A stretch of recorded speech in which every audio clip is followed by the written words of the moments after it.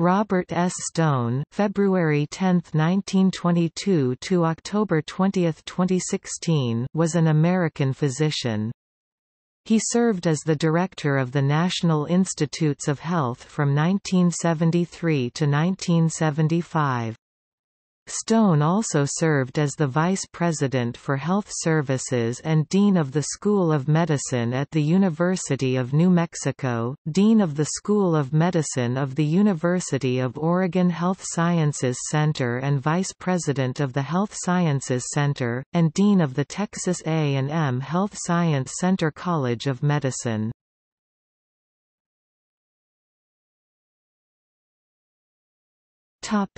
Early years. Stone was born in Manhattan, New York on February 10, 1922. He received his B.A. in 1942 from Brooklyn College and his M.D. from the State University of New York Upstate Medical University in 1950. Career. Stone was an instructor in pathology at Columbia University College of Physicians and Surgeons from 1950 to 1952 while fulfilling his medical residency requirement in pathology at New York Presbyterian Hospital. In 1952, Stone moved to Los Angeles and joined the faculty of UCLA's School of Medicine, Department of Pathology. As part of his academic duties at UCLA, Stone served as the deputy coroner at Los Angeles County Coroner's Office, and as a pathologist for the Los Angeles Shriners Hospital for Crippled Children. He also served as the Chief of Research in Pathology for the Atomic Bomb Casualty Commission from 1959 to 1960, and a collection of his speeches is held at the National Library of Medicine.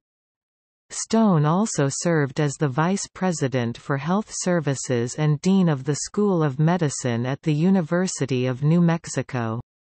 While at the University of New Mexico, he worked to increase diversity within the School of Medicine by hiring minority faculty members and appointing a woman to a key leadership role.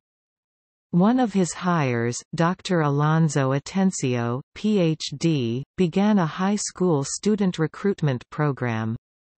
In 1972, he obtained funding from the U.S. Department of Health and Human Services, Hispanic Centers of Excellence for the Basic Sciences Enrichment Program, which provided pre-entry basic science education for incoming minority medical students.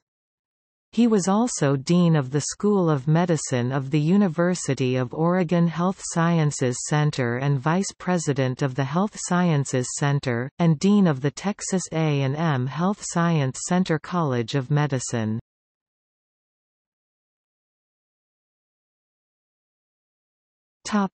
Research. While on sabbatical as a visiting scientist at the Rockefeller Institute for Medical Research in 1959, he was credited with demonstrating by electron microscopy that the Shope papilloma virus of rabbits could be found in mature skin cells, but was undetectable, although presumed present, in younger growing cells. Stone is credited with helping to develop the idea of using a method control population to study the rates of given diseases for comparison. He was also one of the first researchers to suggest that radiation exposure increases the incidence of certain known diseases rather than creating new types.